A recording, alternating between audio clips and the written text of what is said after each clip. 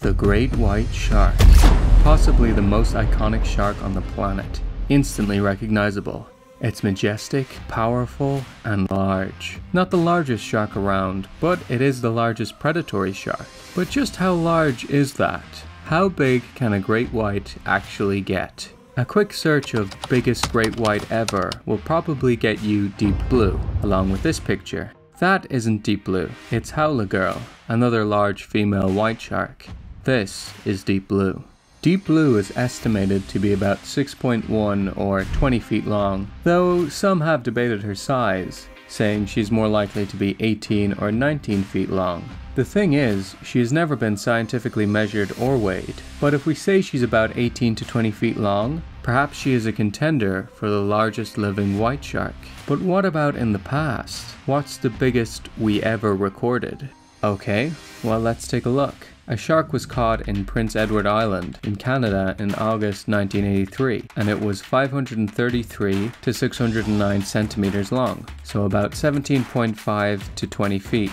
But that's about deep blue's size, so let's go bigger. In June of 1961, in Sicily, Italy, a great white was caught measuring 640 centimeters long, so about 21 feet in length. Apparently a shark was caught in Cuba in 1945 that was also 640 centimeters in length, El Monstro. So 21 feet is very big, but there is bigger. Two different sharks were caught in 1987, one off Kangaroo Island, South Australia, called Kanga, and another in Malta called Fifla. They were both over 700 centimeters long, around 23 feet. Wow, that's some pretty big sharks. But we can go even bigger. A great white was caught off of Campobello Island, Canada in November 1932, and it measured 792 centimeters in length. 26 feet. Incredible. I didn't think a great white could get this big. It seems kind of, but hey, we can still go bigger. In San Miguel, Azores, in May of 1978, a great white was caught that was 899 centimeters, 29 feet, 6 inches in length. How is this possible? It's gigantic. This seems way too big. 29 feet? But we can still go bigger.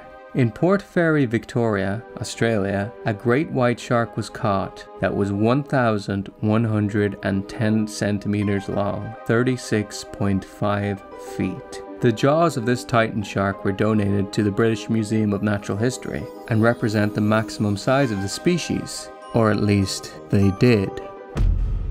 In the 1970s, a man named John Ernest Randal, an American ichthyologist, was a bit suspicious of these size claims, so he went to measure them himself. He measured the jaw and the teeth, and using these measurements, he estimated that this shark was actually between 520 to 560 centimeters, so about 17 or 18 feet in length, not the 36 feet reported. It would seem that great white shark lengths are often overestimated and exaggerated, so what about all those other sharks? Which of these sizes is accurate? How big can a great white actually get?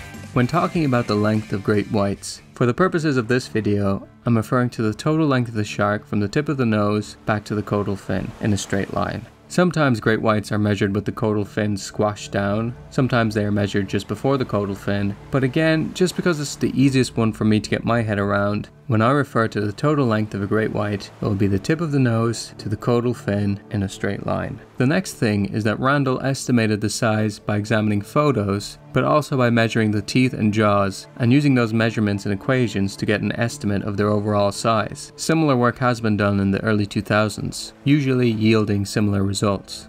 So how about we work backwards here? So we know the Port Fairy 36-foot shark is a major exaggeration. How about the San Miguel 29-footer? Well, this shark was allegedly measured by Trevor Housby, a big game fishing consultant. He said he measured it in a straight line and got the 29 feet 6 inch length. He also estimated the weight of the shark to be between 4,500 to 6,000 kilos. However, when Randal examined a photo of the shark in 1987, he said it could be no more than 610 centimeters, so about 20 feet. He thought maybe the shark was actually measured over the curves and the size just exaggerated overall. There was supposed to have been a tooth taken from this shark that was 7.6 centimeters long, which would suggest a length over 800 centimeters, but the tooth has never been located, and it's uncertain if it even exists. What about the Campobello Island great white in Canada? Well, we don't seem to have anything for this shark. No remains, no photos, so it's not really considered reliable. We do have another shark that's similar in size, the 800 centimeter or 26 footer from Mallorca in 1969, but not a whole lot of info on this one. Photo analysis by Gabriel Moret in a research paper on great white sharks put the shark between 620 to 642 centimeters, so not as big as first thought, but 21 feet is still pretty big. Next, how about we take a look at the two sharks caught in 1987, Kanga and Fifla. This is where things get complicated. Let's look at Kanga, the Australian shark first. When she was caught in a gill net by a fisherman named Peter Risley, Peter said the shark was 700 centimeters long, about 23 feet. In the following year, however, Michael Capo, a research scientist from the Australian Institute of Marine Science, contested the size. He examined the jaws and instead estimated the total length between 580 to 640 centimeters, so again about 21 feet. Later, another ichthyologist named Henry F. Mullett would use the same equation and get 572 to 657 centimeters, so pretty close. But Mullett also went further, and using measurements from the fins and tails and jaws, he estimated Kanga was in the range of 530 to 820 centimeters, and thought the initial 700 centimeters was actually reasonable. While most estimates of the shark put it closer to the 600 centimeter range, the 700 centimeter length can't be ruled out completely. Next, we will go to the Med to look at Fifla. A random fact about her is that when she was caught, she had a blue shark, half a dolphin, a bag of trash, and 10 unborn pups inside her. So she must have been pretty big, right? Yeah, but it's kind of the same story we get with Kanga. There are a bunch of different estimates, most putting her closer to 600 centimeters, if not a little under, but a few suggest she may have been 7 meters long. You might be wondering why we don't have the entire body of any of the sharks. Well, I don't know why so many of them get disposed of, but we do have a specimen from the 50s, from France. A mold was made of the shark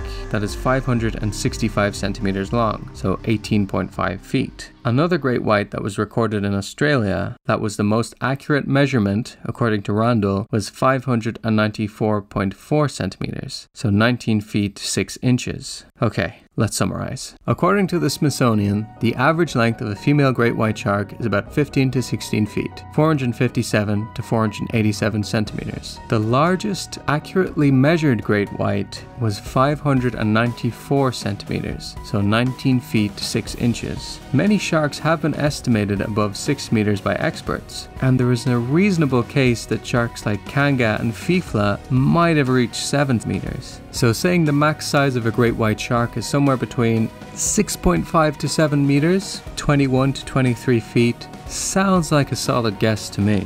Anything above 7 meters gets tricky to verify. There are certainly reports, but whenever the evidence is analysed, it seems the size was overestimated. Here's a shark caught off China in 2008 that was reported to be 1,000 centimeters long, 30 feet. But photo analysis, as well as the weight of the shark, suggests it was closer to 614 centimeters. So still very big, but not as big as estimated. Perhaps one day we will be able to verify a huge great white exceeding 7 meters, but it doesn't seem very likely. For one thing, reports of sharks exceeding 6 meters are much less common these days, possibly because the big great whites of the past were hunted for trophies, robbing the gene pool of those big shark genes. Who knows? But before you comment that Submarine or the Black Demon of Cortez are/were 30-foot great whites, or that your friend's uncle was out on his 30-foot boat that was dwarfed by a great white shark that swam by, just remember how common it is for people to overestimate or exaggerate the size of a shark. There are many other examples I didn't even use in this video, and that is even when the people have its full body out of the water. Even an establishment like the British Museum of Natural History once overestimated the length by almost 18 feet, and they had the jaws of that shark. Just something to keep in mind. Anyway, thank you so much for watching this video. Please consider liking and subscribing, and I hope you have a great day.